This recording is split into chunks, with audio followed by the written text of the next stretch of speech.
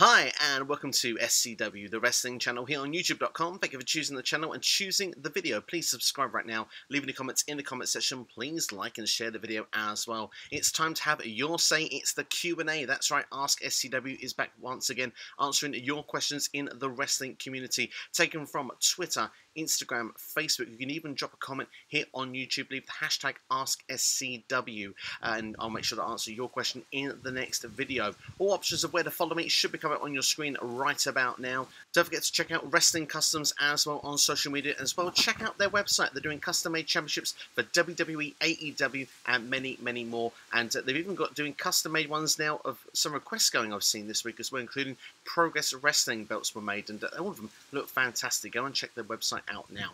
But without further ado, let's get straight into the Q&A this week. And we've got our first question coming up right now from Dan the Man Williams. That's right, Mr. DWE, with our first question this week. And he asks, what do you think will happen to Hell in a Cell with it being so close to the draft? Do they have time to build up rivalries for the show? Such a great question to kick off this week. Of course, as we said, the WWE draft is coming up this Friday, the first night on SmackDown, and then the following Monday on Raw. This week on Raw in particular, you really felt like they were just killing time trying to get to the draft. They didn't really want to do too much building Hell in a Cell. SmackDown, on the contrary, kind of the opposite. We have Roman Reigns and Jey Uso announced once again for the Hell in a Cell pay-per-view, so that match is confirmed. What I would say with Raw as well is we look set for Drew McIntyre and Randy Orton one more time. I guess WWE had to make some choices and said these are safe choices that are not going to be moving shows. Obviously, your champions, perhaps you expect them to stay put unless they're going to swap brands, and Roman Reigns will have the Red Universal Championship again. We'll have to wait and see. I don't think that will happen. Reigns, for me, stays on SmackDown.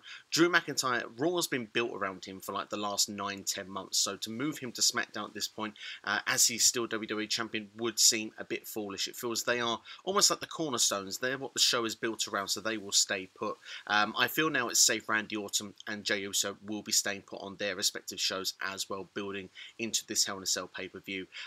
Bayley and Sasha Banks as well looks to be a match that's been leaked as going to be the main event of Hell in a Cell, but of course we were seeing on this week's SmackDown that they're going to have a match next week on SmackDown for the draft. Add some spice there, but we'll talk about them two more in the next question. One more match that I think looks to be it could be set for a build is going to start on Raw this week. We've got a 6-man tag announced. I believe it's Drew McIntyre with the Street Profits going to be taking on Randy Orton, Dolph Ziggler and Robert Roode. Now, of course, Robert Roode returned last week, was against Drew McIntyre. You put them in this week with the Tag Team Champions. We can start building the Street Profits against Dolph Ziggler and Robert Roode going into the next pay-per-view, as then they can try and hopefully, with the draft, actually freshen up those Raw and Tag divisions. But for the rest of the card, I agree with you. I think that it's going to be some very last-minute decisions. We have matches that seemingly are in place, but it's what WWE decides to do with the superstars. Will we see superstars in rivalries at both chain shows? Will they be separated? Will they still be able to finish off their rivalries they have so those chapters are closed if they're on new shows? It's all still a bit up in the air, and I do think that when we look at this draft, it is a little bit it's not the most convenient time. I think that if you were going to do it, I think it should have been Raw this week and SmackDown, but they wanted obviously to do the first show on SmackDown. Maybe then they should have done the first night of the draft this past week on SmackDown, and then we could have had the second one on Raw, and we'd have had then a 2.5 to 3 week build for this pay-per-view. It sort of feels when it's smack bang in the middle, like you say, it's interrupted. It seems to interfere. But there are matches that look to be in place, and I think that we're safe with those ones. So those ones I can see going forward. With the rest of the card, it could be last minute, but hey, it's a WWE pay-per-view. I mean, we usually get the last 3 or 4 matches of the card, sometimes even on the last week after the shows have been. There's so many multiple times I've done prediction videos, and then you get to the day or two before and another 2 matches are announced. So it doesn't surprise me. It's very WWE in 2020, and we'll have to wait and see as and how things go towards Hell in a Cell. But so far, as I've said a couple of times already, I think a few matches seem to be in place. I'm definitely confident on 2 or 3 of them. Let's see what happens with the draft, and we can take it from there. Next set of questions come from Noob and Cohen. I mentioned Bayley and Sasha Banks. Do you think that WWE has rushed the Sasha and Bayley storyline, obviously referring to their match going to be on SmackDown next week. Which male or female superstars that the Fiend will attack next? Very interesting question. And do you think NXT superstars will get involved in the draft in some form? Well, let's kick off then with Bayley and Sasha Banks. Now, obviously, that match being put on SmackDown was certainly a bit of a question mark. We've had about, a year's build for this, and we get told, right, you're going to be on SmackDown next week. It's not even a pay-per-view.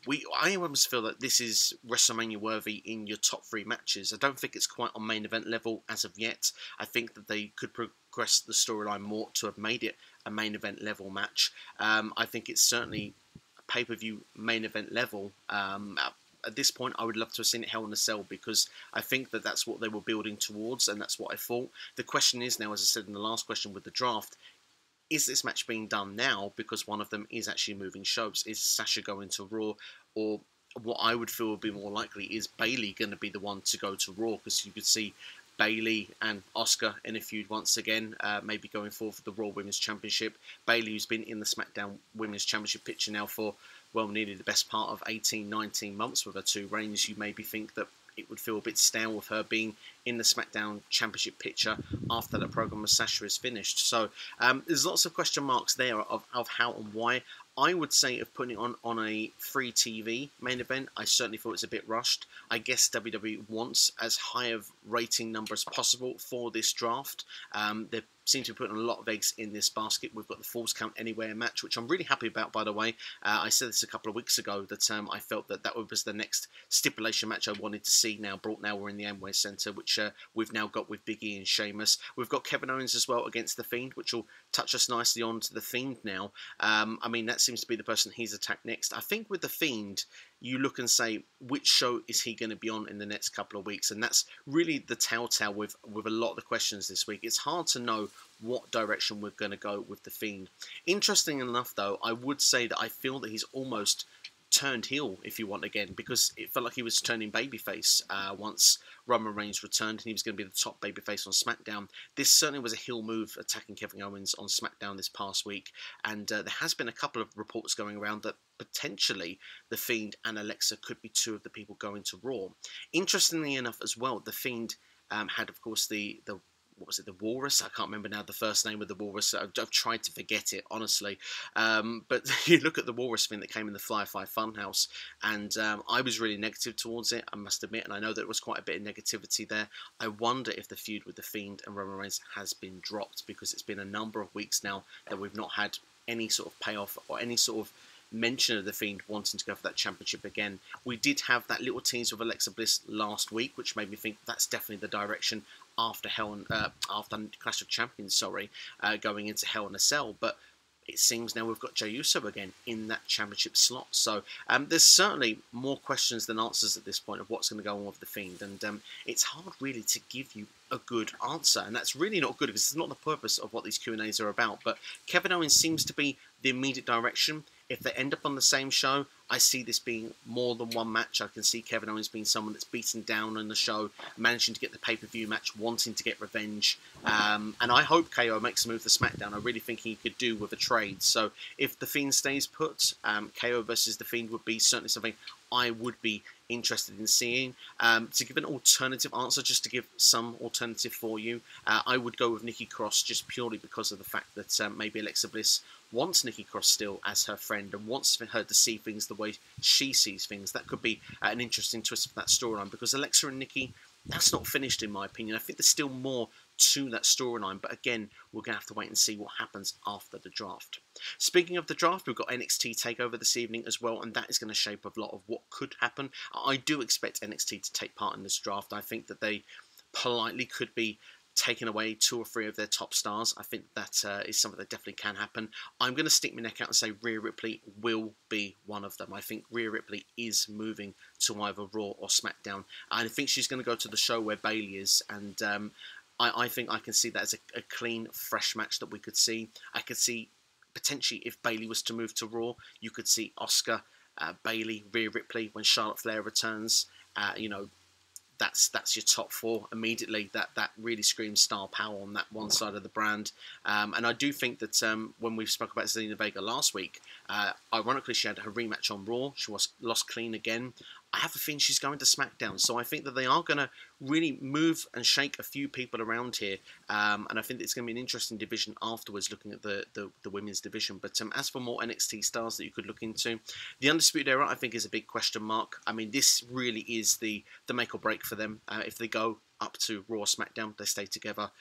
If they don't, they split up. It's what I think the direction will be, and I think we'll have a clear indication after TakeOver this evening, and yeah, hopefully we'll have a good idea, of course, after the draft what happened with them as well. But yeah, I do expect NXT to be involved. As for NXT gaining superstars, I think, well, they're going to gain one this evening on TakeOver, which we'll talk in the next question. But also, as well as looking at that, I do think that they are going to get a few of the Raw and SmackDown superstars that are not getting enough TV time. I would not be surprised to see a couple of people that you think maybe are lost in the shuffle end up on NXT, or maybe people that are getting TV time but not breaking through. One superstar I would love to see that happen to, that I don't think it necessarily will, but would love to see someone like a Ricochet level to go back to NXT, I think would be awesome. I think that would really benefit and elevate the brand of NXT against AEW on a Wednesday. I wouldn't be surprised if WWE goes down that sort of avenue. If they don't see on pushing someone, I think that they could end up on NXT. And someone that's a very quiet prediction, I don't think this is necessarily going to happen either,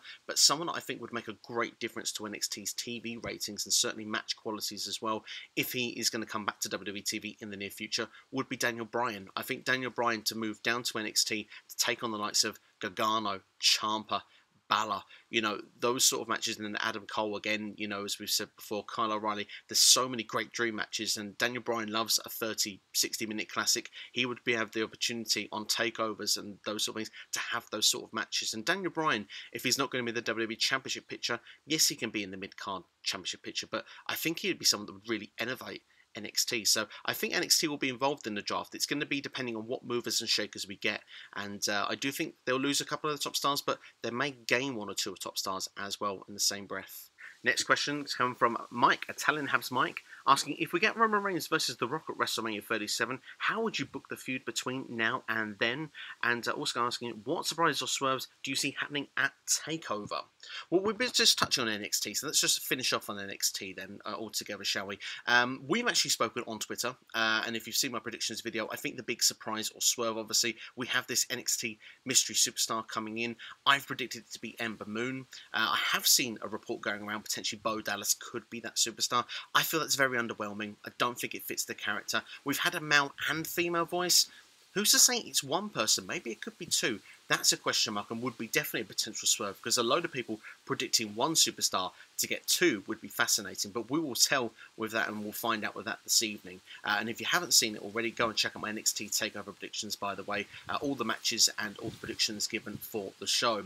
But just to sum up very quickly, I did touch on the Kyle O'Reilly and Finn Balor match, and I didn't really make much note of the Undisputed Era. Now, of course, there could be a case that the UB could implode this evening. There could be a case of where they could accidentally cost Kyle O'Reilly the match or try and help him, or any sense of the word. But I've not gone for that, and the pure reason I've gone for that is, again, to do with the WWE draft. I think if any plans are to break up the UE or do something with the UE, I think it's going to be on hold, because the last thing Triple H wants, and rumours say Triple H is not involved with the proceedings for the draft, is to make this big call on the UE on Sunday, and then they all get called up and they're together the following week on Raw and SmackDown. Now, let's not forget, I think it was about a year or 2 years ago now, and Johnny Gargano and Tommaso Ciampa were about to restart their rivalry, and they were called up to Raw to tag team as DIY. It was so messy.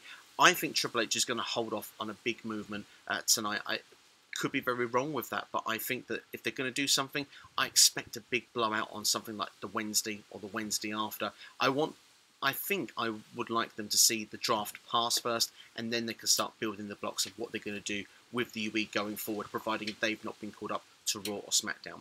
But just to finish things off on TakeOver, I think that this is a transitional show. I don't think it's the most exciting TakeOver I've ever seen, but it's a case of trying to build new stars, building for the next set of big takeovers, and trying to make these new big names. We've had people that have been at the top in the past. It's time to start pushing the likes of Kyle O'Reilly as a single superstar, even if he doesn't win. Kushida, it's time for him to get his big moment. We've got the Cruiserweight Championship on there as well with Escobar and Swerve. I think that there's great opportunities for people on this show to make a real name for themselves. And let's not forget Io Shirai taking on Candice LeRae, which I think is going to be a mega match. Will we get Mr. and Mrs. Garganos as champions? Time will tell. It should be very exciting. As for fantasy booking time with Roman Reigns and The Rock, now I love the idea of it. It's definitely been spoken about a lot in the wrestling community over the last couple of weeks, and it could come very well together, and it could be a reason why Jey Uso is back in the championship picture again, because a lot of people would say, well, that was done so perfect to Clash of Champions that maybe there's no need to revisit it. We could move on to other chapters and Roman can continue on. But Roman said something very clear here, that we're going to have some consequences for this, for Jey to have another championship match, something that is going to be a big stipulation and something that's going to be bigger than we've ever seen before. Now, what is that stipulation going to be? I mean, that's the thing. They've built such a high bar for this that there is a chance that perhaps it could be a bit of a letdown. So I've had to think about what they could do, and perhaps maybe they could link this in together of how they're going to build Roman Reigns as this tribal chief going forward. Of course, he's got the new look now where he's not wearing the vest anymore, and they've kind of got that similar tattoo of what The Rock has, and I think it could be built sort of kind of around this, that he is the chief of the family, the head of the table, and his way of actually booking this match is that the Usos are going to have to, perhaps be against their will, are going to have to admit he's not just the tribal chief, but also almost become part of a Roman stable going forward. But instead of being how a lot of people would have perhaps fancy booked it before, being where the Usos would eventually be on Roman's side, it could almost be like the throwbacks of how we've seen, say, with the Bella Twins about 6 or 7 years ago, where it's against their will. They don't want to do Roman's bidding, but they kind of have to under full sun, under contract, that they don't become SmackDown or WWE superstars anymore. They become Roman's superstars. The contracts are almost dealt with Paul Heyman, and they're literally told what to do by Roman Reigns going forward, and he's basically doing it as well in his eyes because he loves them, and that he can see that they're going off in this weird wrong direction, and they wanted to challenge him, where really he's just trying to give him that main event spotlight. He's trying to give them a good payday. He's trying to help their families. But of course the chief is the head of the table, and why are these guys challenging? We need to ensure these guys aren't challenging Roman anymore, and the way to do that is to have them against their will doing Roman's bidding. And then after that, he'll come off so much more as a heel by telling them to do things they don't want to do, and he can be just that guy of, well, I'm a badass, but I don't need to compete. I'll compete at the pay-per-view. You'd constantly see it back in the noughties, with that heel stable, where it was every single week you'd have that heel champion and the face superstar that wanted to face them, at the pay-per-view, but they had to work their way through the stable each and every week to get there. I think Edge had, the likes of Chavo Guerrero when he was, with Vicky Guerrero. You had JBL with his, group where he had the Bashams and had Orlando Jordan back in 2004. You had this kind of way where they did that to build their way to the champion, and Usos could be the ones that do Roman's dirty work going forward. So I think that could be an interesting twist of how you build it, and it then comes to a point where, The Rock, if you can bring him in around Royal Rumble time or however, you can start building it because of the fact that he says you're the tribal chief, and no, The Rock is the guy that paved the way for you guys, and he's coming back to take it. It would be fun as well to actually bring a legend in like Rikishi or someone like that to really try and talk some sense into Roman Reigns of why he's done this with the Usos, his children, and you can see that they almost have to turn on Rikishi. It's just those horrible heel ideas that you have to have, and then when The Rock's had enough by seeing this sort of stuff, he comes in and he puts the challenge out for Roman Reigns at WrestleMania 37, and we have this big match between the two, and if The Rock has that schedule free, it would be awesome. And now with the rumours this week as well, WrestleMania 37 probably not going to be in LA, it's probably going to be in Tampa. Well, The Rock is from the Florida area. If he can keep his schedule free, I think that this match can definitely be on, and you've got those building blocks to start putting it together. You can have almost the one-upsmanship, if you want, of The Rock trying to find ways to get Roman Reigns to not be that tribal chief. But of course, it will come to WrestleMania, and more than likely, you would see Reigns going over these two. But certainly, there could be a lot of twists and turns of the way they could do this. I think definitely, if nothing else, it comes around the tribal chief. Definitely that sort of gimmick, that sort of name. It's going to come stemming around that, so it's going to be interesting to see how it's going to be put together, if it will be put together. But certainly that would be one fantasy booking idea that I would suggest could be quite fun. But I'd be interested to know your thoughts of it in the comments below. Next question is coming from Austin Whitley. With Alexa joining the Fiend, should she change her ring gear? Great question, this one. I really love the direction of what they're doing with Alexa Bliss on SmackDown. She's become almost one of the most compelling characters on a weekly basis now. I love the fact that they're not actually making her sister Abigail, which I think is what a lot of people at the start wanted to happen. I was really anti that idea, but what they've done is they've kind of just brainwashed her, and she's compelled, she's cleansed, and she's got rid of all the lies that are around her, and now she's just happy to do what the Fiend wants her to do, and she seems, like you say, brainwashed and compelled. She delivers messages on his behalf. I think it's just a unique and interesting twist of what the Alexa Bliss character is and how she's been able to change her facials and, you know, her attitude and stuff, and how these little things happen with it's just being the music or whatever it is and hearing his name, and she just changes and she always morphs into a female Fiend. And I think it's a very compelling storyline, and I think as this goes, we're getting in small steps and layers, which I think is even more fascinating. Rather than just the quick turn and everything is changed and transformed in one go, we're getting things step by step on a weekly basis. And I think a change of ring gear is definitely a good idea. Why not? Because it would be a further layer to what we're getting in this character development of this new Alexa Bliss. We're already sort of starting to see it. The hair's changed a couple of times during this period as well, depending on what's been going on without this storyline. And like I say, a change of attire may be suitable as well, maybe something that would be Fiend-esque. I mean, I wouldn't want to see a mask or a face paint or anything along that sort of lines, but certainly with the ring attire side of things, I certainly would be interested in seeing it and seeing where they can go forward with it. It's definitely a captivating storyline, and as I've said, I think last week on this, I can't wait to see where it goes next. It's certainly, right now, I'd say it's possibly, along with Roman Reigns and Jey Uso, it's probably my favourite storyline in WWE right now, and I think there's a couple of reasons why. I mean, one, I don't think it's so predictable where it's going to go next, which I think is always fascinating from that standpoint. But two, it's taking a character that you've got on the roster and turning around saying that there wasn't really anything wrong with Alexa Bliss on SmackDown, but the fact is, with her and the Fiend now putting these characters together, they've got an interesting dynamic, an interesting relationship, and it's certainly fascinating TV to watch. And I think that had those been both characters continue on doing their own thing, it certainly would have been less interesting to see what they're doing now. So for that, I believe that applause needs to be given to WWE. I think they've done great work when it comes to this storyline. But no, I like your suggestion. I think a change of ring gear could just be that extra layer or that next layer of what they could do within the storyline. Next question coming from my good friend Mr. 1925. In kayfabe, if Retribution are a vigilante group, they don't obey the rules, and are happy to destroy WWE, then why did they sign WWE contracts and agree to be exclusive to Raw, obeying draft rules? And conversely, why did WWE sign a group that openly declare they hate WWE and are there to cause chaos and supposedly ruin the company? Yet the very atmosphere of WWE is one to control, where performers aren't allowed to do or say anything that goes against company policy. Hashtag kayfabe problems. Yeah, there's a lot of plot holes in this. I've kind of really butchered the Retribution with everything that's been going on with that over the last week, and I will continue to do so here. Now you've given me a great opportunity, but the thing is with this, yeah, nothing makes any sense here whatsoever. It's hard to really give an explanation of why this makes sense. Now, I do believe T-Bar made some form of explanation that it was cheaper for WWE to sign them rather than WWE keep destroying their security guards was the reasoning for it. And Retribution don't want WWE's money. They're going to pay it to their lower people that they have, their little minions doing the work for them, you know, not outside of the top 5 superstars that they have amongst their ranks. But for me, I just feel that this is very flat. It has a lot of plot holes in it. It destroys everything that's going on. It feels to me that they wanted to do something, but unfortunately have not been able to pull off the storyline the way they want to. So now that they've started something, it caused a lot of headway. They've kind of had to tweak it and find ways to do with it. But when it comes down to the superstar names to come with everything, it's all very lackluster. It all just doesn't add up and doesn't make sense. And one thing I will say for Retribution, though, is that, of course, they came in contact with someone that had COVID, so they were not on Raw this past week, which I think may have done them a favour. They won't be on Raw this week coming up either.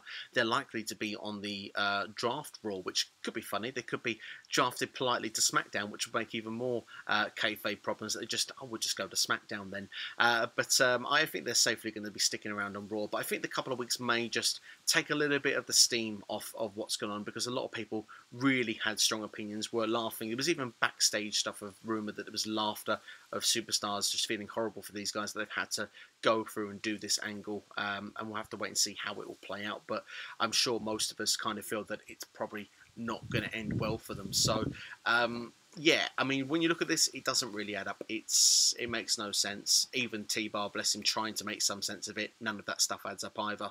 So yeah, it's not looking good for Retribution at this point. But the superstars themselves, they are talented. I hope that they get the opportunities to showcase what they can do. I hope that in some way WWE can turn this back around, but it feels very difficult to do so at this point. Next question comes from Dylan Ketchum, and he was thinking, do you think Wardlow could join the Inner Circle and leave MJF? What an interesting twist that would be. I love it. I think it's a great idea. Certainly something I wouldn't think I would see coming, but certainly there's been a lot of tease with MJF and Chris Jericho, and it seems to be at the moment, if you're looking at it from this week, that maybe MJF is trying to get in the Inner Circle at Sammy Guevara's expense, and maybe Wardlow would join them as well.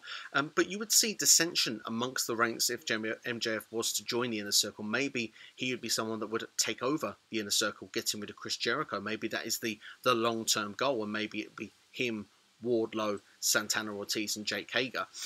I'm not quite sure it's ever going to go down that sort of avenue, but I think Wardlow would be very interesting, because if Chris Jericho was able to get him away, let's not forget, after All Out, there was dissension between Wardlow and MJF, and of course Wardlow wanted to leave MJF, but MJF is the one that employs him, not AEW. So if Chris Jericho was to be able to get him out of the contract, give him a better opportunity in the Inner Circle, fascinating. I think it would be great. And I really want a Chris Jericho MJF match. I think that would be awesome. I think for that to work, though, MJF has to remain the heel. I think Chris Jericho can still be that whiny heel, but he sort of almost has to become more of the babyface of the two. It would almost be like Steve Austin and Kurt Angle back in 2001, when they were trying to get Vince McMahon's appreciation and how they can bounce off each other in that heel kind of way, but still being comical at the same time and still getting both of themselves over. I think that would be absolutely fascinating. It's certainly something I want to see. But as for your suggestion, Wardlow, it would be definitely something out of left field. It certainly would be very clever booking, and it would be something that I would be in favour of. But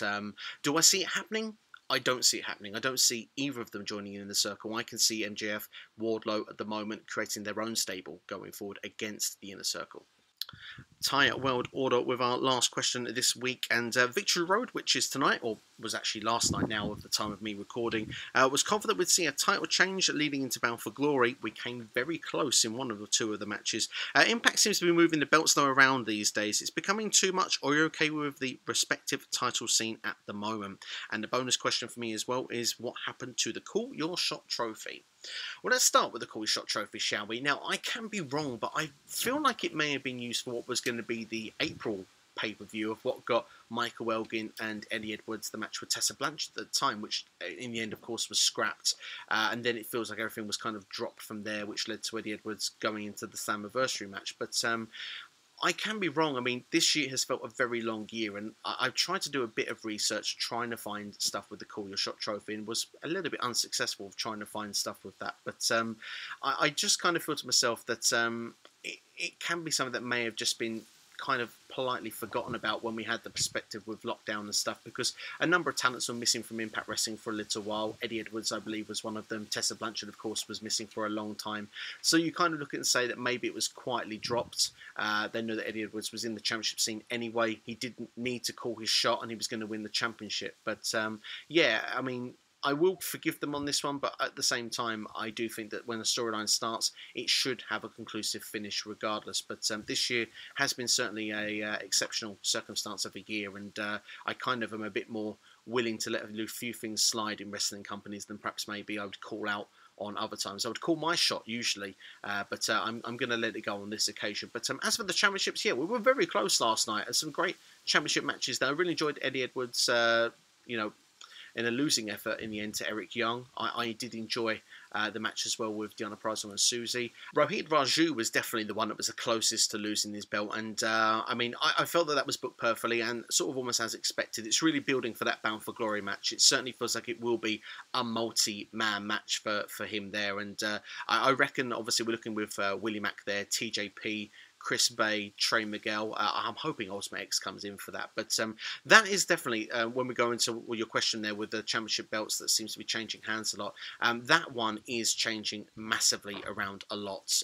When you look to the other championships, I mean, the North were tag team champions for like a full year. So to have the one change there, We could get another change of Bound for Glory, but I wouldn't be so problematic with that, really, because it's quite a bit of a gap between Slammiversary and Bound for Glory. It's certainly at least 3 or 4 months anyway, which I think is usually about a good time for a champion to hold their championship. I mean, unless they're in a long-term storyline that's really working out really well, or they just really are that over as champions. Sometimes championship runs have a tendency to go on too long, and then you're not so keen to see that person hold the championship again. I'm not really a fan of hot potato, but I am a fan of the idea that a belt can change hands at any time. The idea that it can change after 1 defense or 7 or 10 defenses, it doesn't really matter.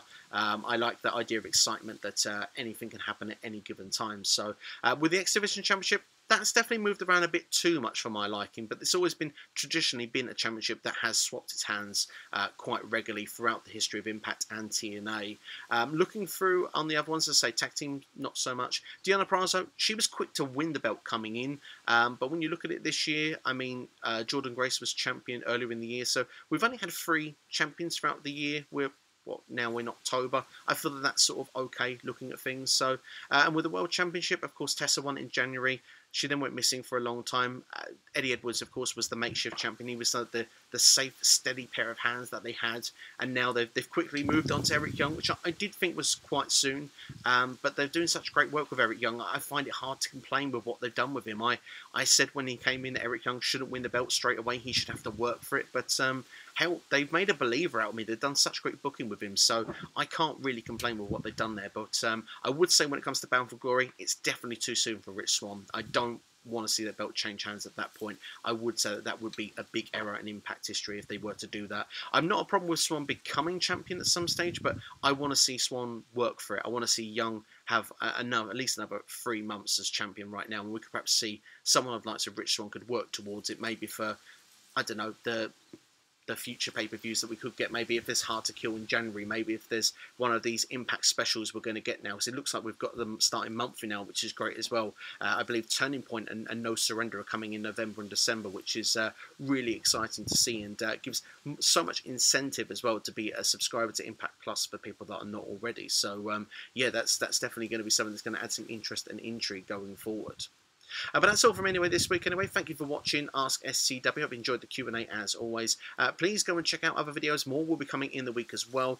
Currently with the WWE Draft, it seems to be the big thing that's going to be going on this week. Already have one video which is just under 1,000 views now. Thank you to everyone that's checked it out. But go and check out 10 superstars who must change shows during the WWE Draft. We'll be doing an official predictions for the WWE Draft as well. That'll be dropping for you on, I reckon, Tuesday. I reckon I will drop that. And I may do an extra video for the draft as well that may come up on Wednesday as well. But do keep an eye as well. Raw preview will be coming tomorrow as well. But that's all from me. Thank you for watching. Please like, share and subscribe. Share with a friend. I'll see you next time here on SCW. Have a great day.